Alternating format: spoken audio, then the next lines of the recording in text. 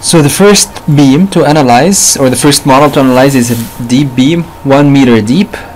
The width of the beam is 1 meter. Length of the beam is 10 meter. Young's modulus is 200 MPa. Poisson's ratio is 0.3. The loading is 400 kilonewton. The beam is symmetric, so I'm going to model only half the beam. I'm going to apply symmetry boundary conditions on this line and fixed boundary condition on this line, and I'm going to apply half the load, 200 kilonewton. So I'm going to start ABAQUS, a new model. The first thing is to create a part. So double click part. Part 1 is 2D deformable, and it's a shell. The approximate size of the first sketch is about 10 meter, and then continue. So because of symmetry, we can model half the beam. So I'm going to click on so this is a sketch, a two-dimensional sketch.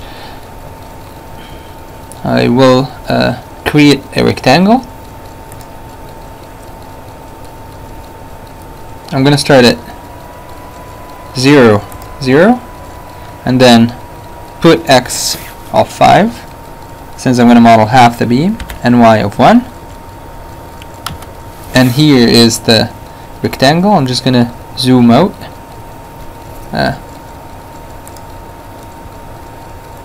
And then to cancel the procedure, and done.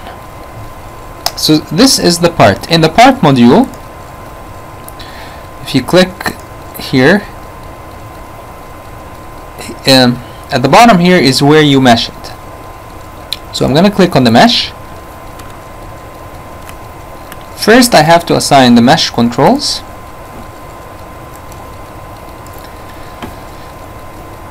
There are different types of meshing techniques. First I'm going to use quad. You can use free, structured, or sweep. For this particular geometry, since the geometry is very regular, I will choose to use structured. Free meshing is better for irregular geometries. Structured meshes are better for regular geometries. I'm going to press OK. So this is the mesh controls. I have to seed the part. I have to define some sort of an average size for the elements. So I clicked on seed part. The approximate size, let's say the size of the element, let's say 0.2. Apply. Okay. Then I need to define my element type. Assign element type. I'm going to use plane stress. There's quadratic or linear. I'm going to use linear. I'm not going to use reduced integration. So this is where you click on reduced integration. This is where you set it up for reduced integration. Alright, and then finally mesh the part. Okay, to mesh the part, yes. So this is the mesh. After that you need to define the material properties. So I'm going to click on the material. So it's elastic. Young's modulus is 200. I'm going to use Pascal units, so 200 times 10 power 6, so 1, 2, 3, 4, 5, 6. Poisson's ratio of 0.3.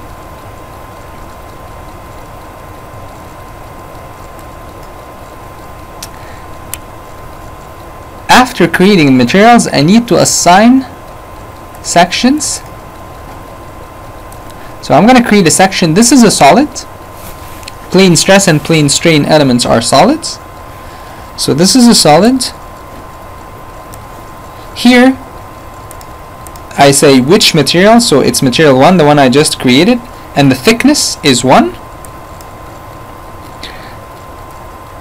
Next, after creating the section, you need to assign I'm gonna select the part and I'm gonna assign section 1 to it. Okay, now if you don't do this, then you create a section and you create a material, but it's not linked to your part. So you really have to, before going on to the next step, you need to link the section to the part. Afterwards, the assembly module. In the assembly module,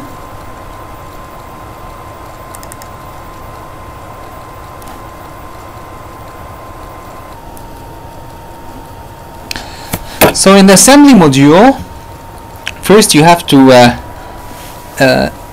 input the part. So I'm going to click on instance. I'm going to bring part 1.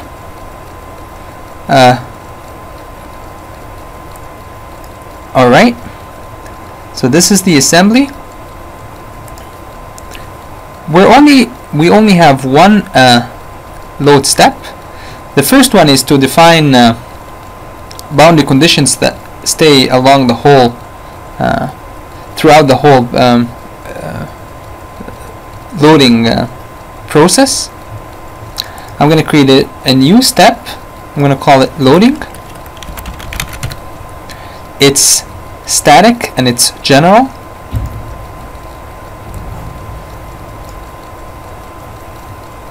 I'm going to use the nonlinearity in the geometry. This is the total time is 1. The increment, the initial increment size, I'm going to set it up at 0.1. This is the maximum number of increments allowed.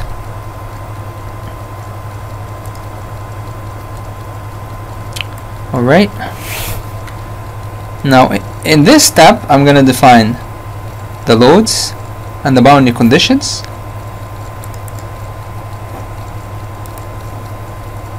The load, there are different types of loading. What I'm going to put is a concentrated load or concentrated force.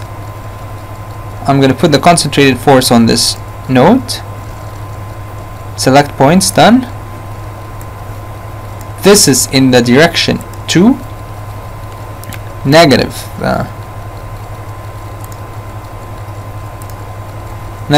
200. I'm using half the load because I'm dividing the structure into 2. This is using symmetry. So negative 200 kPa, so negative 200 kilonewton, negative 200 multiplied by 10 power 3 newtons. 1, 2, 3. Alright, and the boundary conditions. Create boundary conditions. The first is symmetry. Continue. Select the regions. Symmetry on this. Done. It's symmetric around X. Around Y. So U1 is equal to 0. And the second boundary conditions is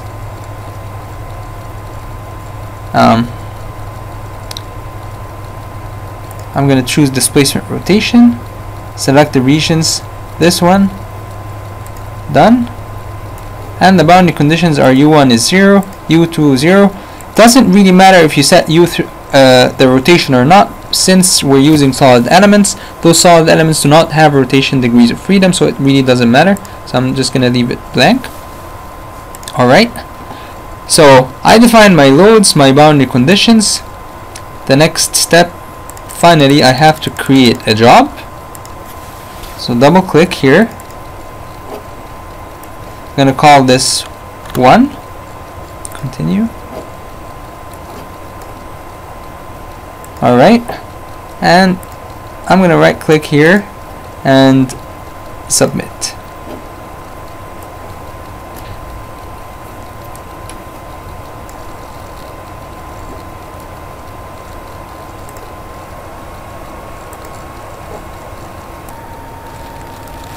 So after submitting your job, check the bottom here because if for any error messages, and it says here job 1 completed successfully.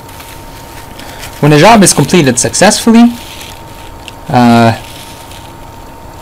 the output file has an extension of ODB, which is our output database. So I'm going to open, and I'm going to open the ODB, which is output database. The job that I created, I called it 1, so this is the output database file. Alright, so you can view a few things. This is the deformation, and you can see how the boundary conditions are satisfied. You can plot different things. So for example, and you can plot multi-plots. So the first thing I'd like you to notice is the stresses. So I'm going to click on results, field output. There are a few things that you can plot. You've got the various stress components, S11, S22, S33, S12. Of course, 1 being X, 2 being Y, 3 being Z. And you can also plot the stress invariance, maximum in plane, minimum in plane, out of plane principle, and all those. So I'm just going to choose to plot the stress in the X direction. Apply, or OK, or contour plot. Now, a very important aspect of finite element analysis is that the stresses, while they appear continuous, they are not really continuous, unless your approximation or your element size are really small. So I just want you to click or see that if I click on results and options, and if I change the averaging to 0, apply, you can see that the stresses are not really continuous between elements, but the approximation is good enough. If I want to find the deflection, for example, there are different ways. I can use the query node, this node, and it gives me the displacement in X, displacement in Y. So the displacement in Y is negative 1.366 times 10 power negative 1.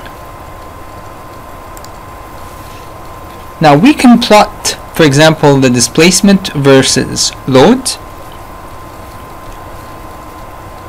So in order to do this, I will have to create an XY plot or XY data. A field output database field output, continue. Let's nodes, find the nodes. The magnitude of, let's say, the deflection, U1. Pick the node, edit selection, this node.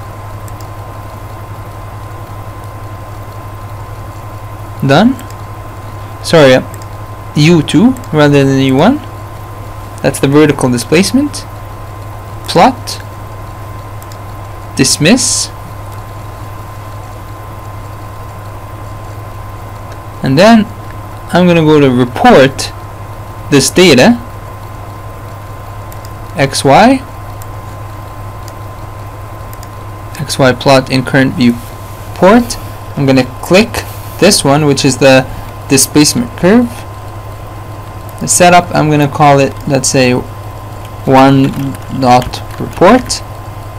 and I'm not going to append to file. Apply, cancel. So it says here the XY report was written to file 1.rpt. And let's create another file with the stresses. So I'm going to create another XY. First I'm going to view the deformed shape. Again, create XY data, continue.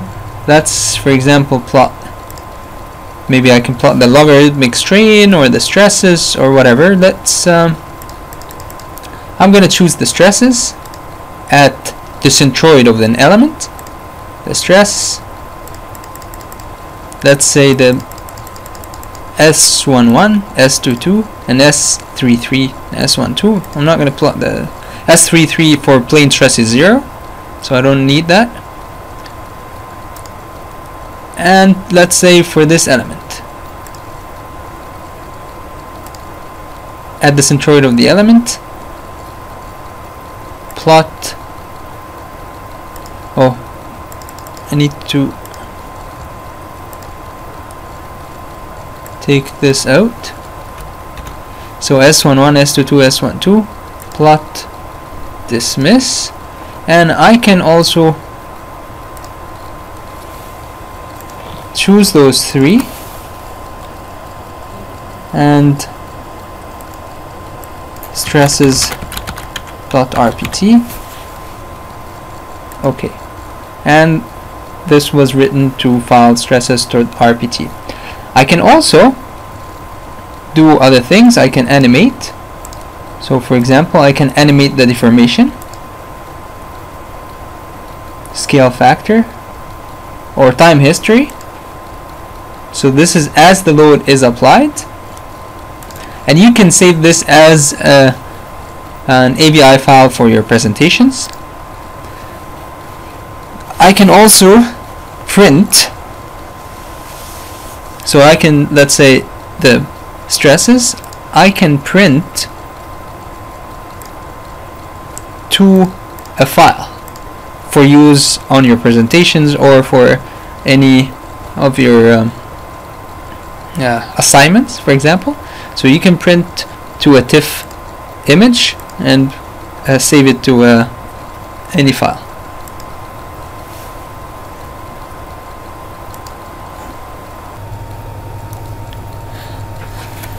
The last thing is to plot your stress strain curve or your or whatever, your load displacement curve on Excel.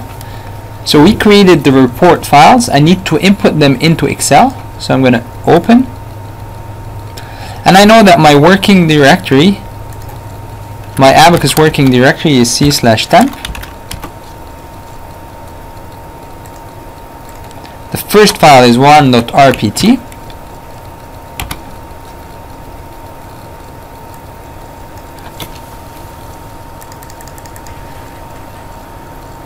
Fixed width. Next, just make sure that that this line defines the difference between the two cells, and finish. X is the time.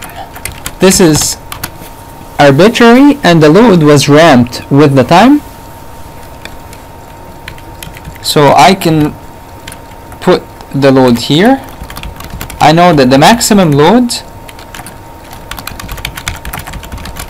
at time 1 was equal to 200 200 kilonewton. So the load is 0. The load is percentage of 200.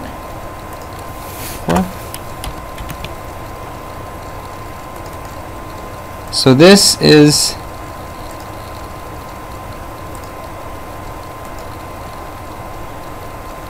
the load displacement curve, and the displacement is negative.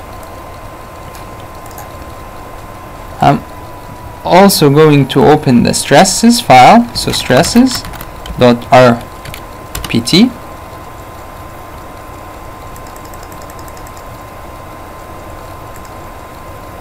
Make sure that the cells are separated. Finish. So this is S11, S12, S22. Again, this is the time, and from this time I can relate those stresses to the load.